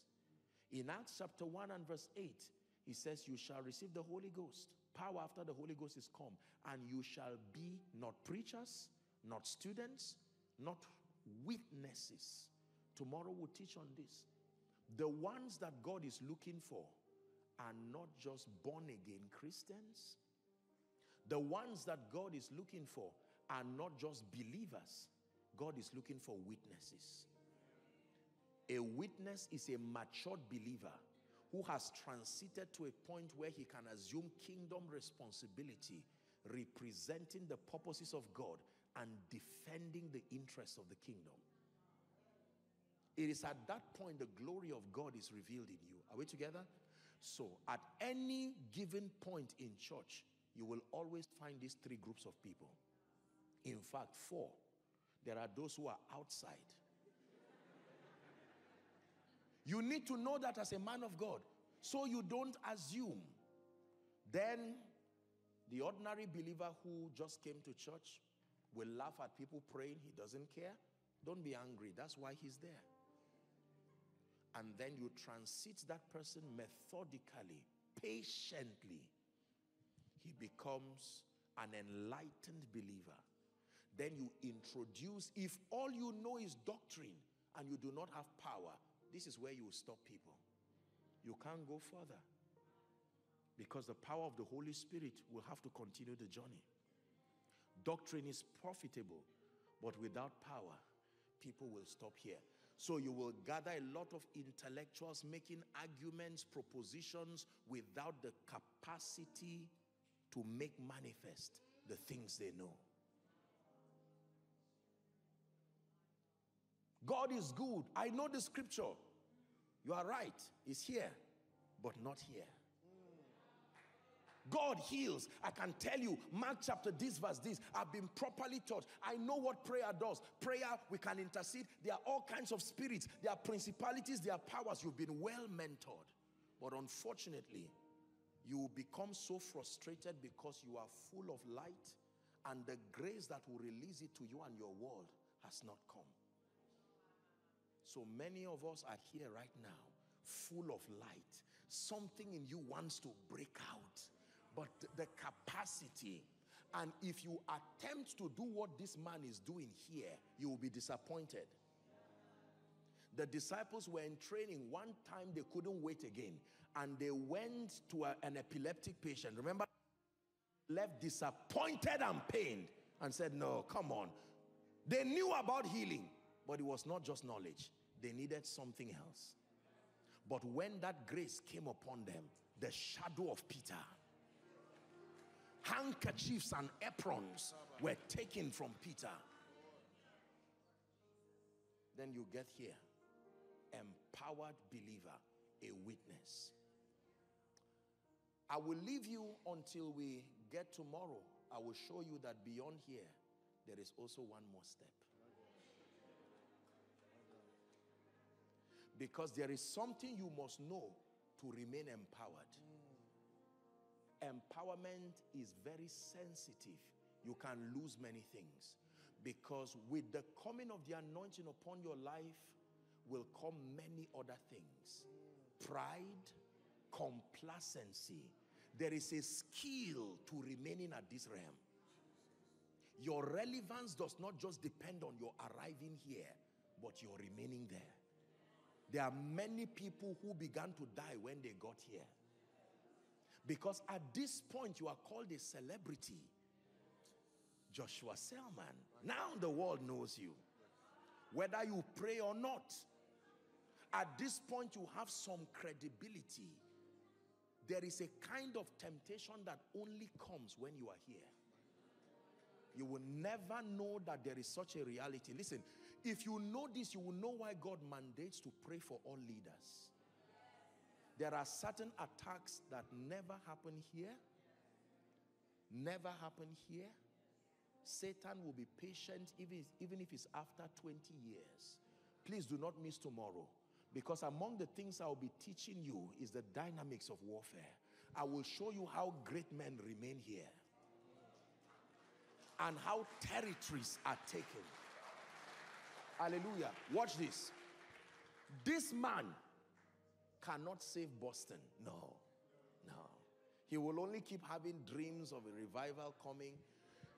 This one will be the one who will be pointing at people and say, look, don't worry, a move is coming. He's right. But it will never happen. I know a move is coming. He's not wrong. But this man is the one that God can come through and say, I want to deliver Boston to your hand. Can I trust you for the next 3 years with my program? Please rise up. Don't be distracted. We're about to pray. There are 3 levels of authority in the Bible that can be given to believers. Gentlemen, I'm grateful. Thank you. There are 3 levels of authority. Please listen. This will be my final thought with us. Number 1.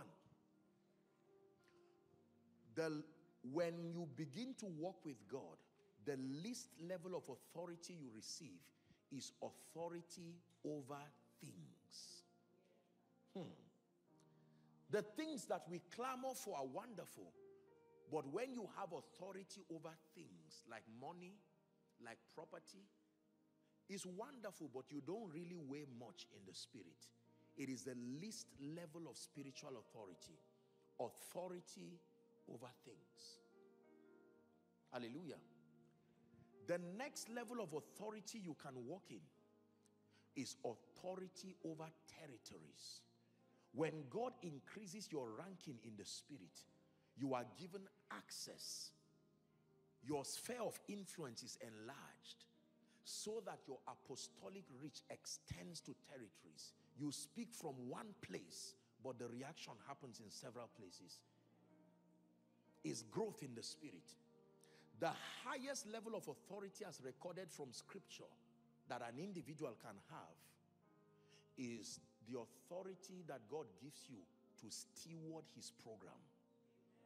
Do you know what that means? So God says, because you have been faithful, I have a goal in my heart that in the next 5 years, I want to turn Boston, I want to turn Cambridge to become like Azusa Street. So you are the one. Listen, God will use everybody, but he does not start with everybody. He will come to one person and say, can I trust you? You have demonstrated faithfulness. I want to place grace. You will not be the one to do the work alone, but that program is given to you. The first thing God gave the people in the parable of the talent were talents. The talents were things, but they were a test. The goal was not the talent. Their faithfulness, one of the synoptic accounts will say, you have been faithful with little, I will make you ruler. And they were given territories. But the highest level of authority a believer can demonstrate in this side of God's kingdom is to be trusted with a portion of God's kingdom come project. This is what was done with Paul. Paul did not just have authority over things and over territories, but he was literally given the apostolic ministry to the Gentiles. Peter was given to the Jews. None of the disciples and apostles had the encounter that was documented in the book of Revelation. Only one person, John the Beloved. And John was told in heaven, write. Paul was told to write. Peter was told to write. Those who get to that realm of authority over God's program are the ones who write. They write for generations to come. They have earned a status in the spirit where God will tell them, you cannot die with what you have. Right? They are given the grace to mentor people.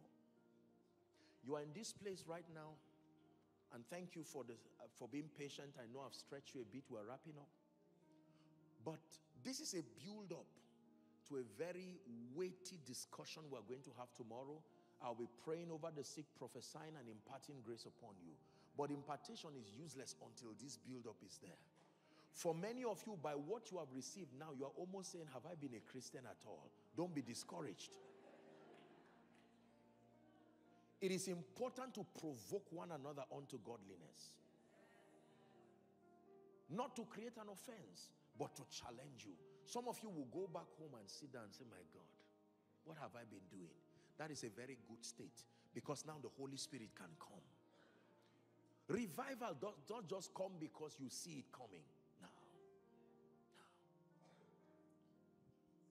If you have not met Jesus Christ, you are even outside. If you have met him and you have refused to be transformed, I don't care about church, I don't care about any pastor, I don't care about anyone. That understanding is an attack. That state of thinking itself is an attack. Attempted to rob you from your spiritual transition to a place where you become a transformed believer. And then if you are transformed, having, the Bible says, ever learning but never coming to the knowledge of the truth. Knowledge can puff up. And there are many people who come here and talk about what God can do that never gets done through them. Then you come to this realm. Some of you, by grace and by mercy, you are here right now. This third phase. But there is a unique attack and the dynamics of living at this realm. Some of you did not even last there. Every kind of thing from carnality to pride to flesh to lust to self-righteousness to feeling you are better than everybody. And that has already destroyed the potential of your manifestation. Because at this point, you will have money, you will have influence, everybody will like you, the devil will send all kinds of people to your life. If you do not understand the intelligence, this is where great revivalists died. Because they were not mentored. Some of them had lonely parts. They didn't know how to preserve the oil. This was the tragedy of Samson. Please pray in 1 minute. Lord, I am available. Use me. Use me. Whether you came here to study and you're returning back to your nation, or you are here permanently in America, those who are following online, please join us as we pray. We've been discussing matters of the move of God. Please take a minute to pray.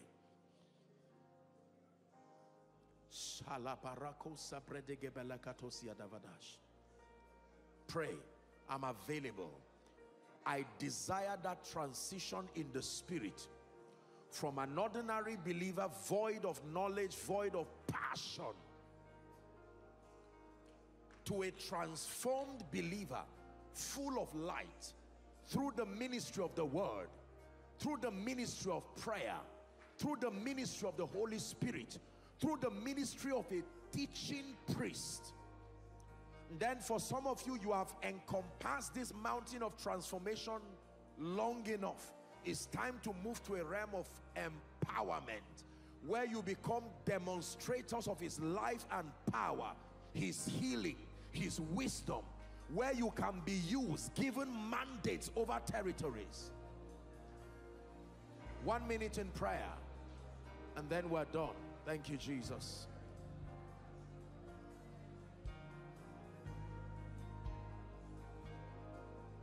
Hallelujah. In the name of Jesus. In the name of Jesus. If you look at my shirt, you will see a very bold statement written there. Jesus revealed, Jesus glorified. This is one of the biggest secrets of remaining here. When it becomes about you and you fall prey to the deception of celebrity living, you are gone. Great men remain because they live to make him great. Great men remain because, like John, they are not ashamed to decrease. Even if it stings their ego, they rather be forgotten and he be remembered through their life. I can tell you this, ladies and gentlemen. Tomorrow I hope I'll tell you a bit about my story. Please come early. If there is one secret about the life of this man you see standing before you, behind every great thing you have heard, revivals across the nations to the glory of God, this is it. This is the central governing creed, the theme of my life. This is why I live. Jesus revealed through my life. Jesus glorified through my life. And if I be lifted up, I will draw men. If you can hide behind the cross and get out of the way, there is a man of power that can rise from you. There is a world changer that can rise from you. There is a revivalist that can rise from you. Let this be your final prayer tonight. Lord, let me decrease that Jesus will increase. Please go ahead and pray. Every flesh, every search for vain glory. I'm not saying you will not be lifted. I'm not saying you will not be glorified. But to truly become a manifestation of the glory of God, you must die to self. Die to self. The price for all of God is all of you. The price for all of God is all of you. The price for all of God is all of you. Hallelujah. Amen. Now please, let me make one final altar call and I'm out of your face for tonight. I never end a meeting like this making assumptions as far as salvation is concerned. You are in this place tonight or across any expressions, if there are any overflows, but particularly For those who are connected from across the globe, here in America, Europe, Africa. You heard me teach, and whilst I was teaching, the Spirit of God, who convicts men, was speaking to your heart that you have to win that war once and for all. You see, the things about God or about the kingdom is that you are never compelled, forced against your will to do anything. This is the difference between the Holy Spirit and a demon spirit. Behold, I stand. I created you, but I'm not ashamed to stand and knock. If you reject me, I will respect you, even to the detriment of your eternal destiny. You are in this place, no assumptions. You are saying, Apostle, if you will give me an opportunity, I truly, genuinely, unashamedly want to make Jesus Lord of my life. That includes those who are connecting from across the globe, following by television, following by the internet. And for those people, I want to steal out a minute and lead you to make this prayer. If you belong to any of those categories, or you are saying, Apostle, I truly want to rededicate my life genuinely, may I please request, boldly, unashamedly, please leave your seat and come and stand here. I'll just count 3. Don't leave anyone. Don't be ashamed. Don't say there's someone watching me. No, this is a business of destiny. Is there any such persons? Please make your way here. I'll count 3 and we begin to pray. Thank you. 1.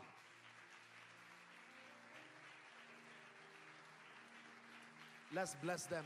Go ahead. Bless them. Come. Come. Thank you. Come. Thank you. Come. It's a new season for you. Come. Come.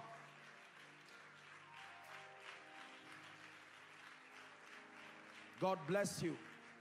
For the sake of your children, come. For the sake of the destinies connected to you, our Father is coming. Let's bless God for him. Come. Come.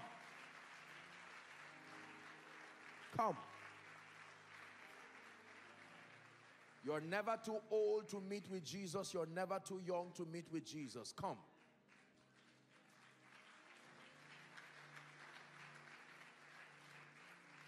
Hallelujah. Ladies and gentlemen, I want to thank you for the boldness to walk up here declaring the Lordship of Jesus over your life. I want you to see yourself as one who has been called to receive an award. Except that this surpasses any and every kind of award you will get. Awards are for people deserving, but the life of God is for people undeserving, beginning from us to everyone here. And so thank you very much for this. May I lead you to make this declaration of faith. And I want you to know that even though you are here in the midst of God's people, I want you to just see Jesus standing in front of you, loving you with his arms opened, telling you it doesn't matter what you've done or not done, he's able to give you a new beginning. Lift your right hand, let me request, please. And I want you to say this as loud and as clear as you can. Say, Lord Jesus, tonight I have heard your word. I love you with all my heart. I believe that you died for me. I believe that you rose again for my justification. Right now, I receive Jesus into my heart. Be my Savior, my Lord, and my King. I declare that the power of sin, Satan, hell, and the grave is broken over my life. I'm a child of God. I live victorious from tonight and forever. Amen. Keep your wonderful hands lifted. Father, thank you. The Bible declares that as many who will come to you, you will in no wise cast away. These lovely, beautiful, and precious people have come, declaring your lordship over their lives. Let the grace that saves rest upon you. And I pray, I commend you to the ministry of the word and the ministry of the Holy Spirit. And I pray that you begin to walk in victory even beginning from today. Madam, look at me. The power of God is coming on you. I decree and declare, I just saw something tying you. In the name of Jesus, I release you from it now. In the name of Jesus Christ, you are released forever by the power of the Holy Spirit, never to be a victim of this again. In the name of Jesus Christ. Amen and amen. Now, very quickly, there is a form here. I'm sure that maybe the counselors, they will just hand it over to you whilst you're back to your seat. Would that be fine? Okay. Okay, beautiful. So you would see any of them. Please pick the form, fill it clearly, and then I'm sure that there's a group that will meet with you just to follow up. Please do cooperate with them. God bless you in the name of Jesus Christ. So please make sure you pick the form on your way back to your seat. Okay. Anyone wearing I see welcome home, is that it? So just look for those who have the welcome home, and then please make sure you pick and then return back to your seat in Jesus' name. Amen. What time are we here tomorrow? Someone help me. 5:45. Okay, so please let's come early so that we can take some time. Come tomorrow prepared to pray. In fact, once you come, just begin to pray before we come. Find a corner and just begin to pray your heart. Number two, let me request at the permission of the organizers, how many of you believe that God answers prayers? Now, I want to give you an instruction in righteousness. Write down everything that needs to end in your life. And I want you to come with it tomorrow as an act of faith.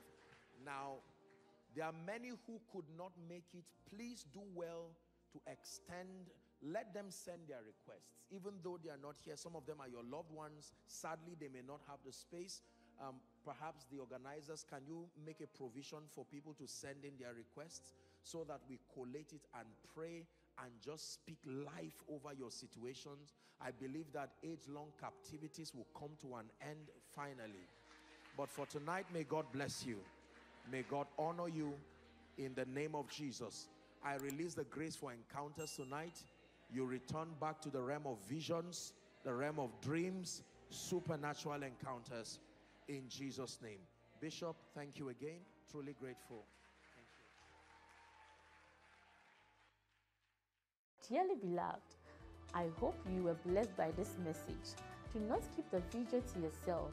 Share to as many as you can to help them bless. Check our homepage for more of our messages. Subscribe to the channel, comment on it, like it. See you on our next video. Bye. Pray, pray, pray for your destiny.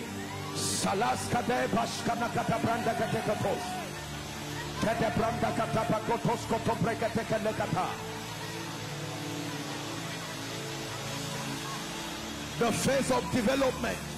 Lord, grant me the discipline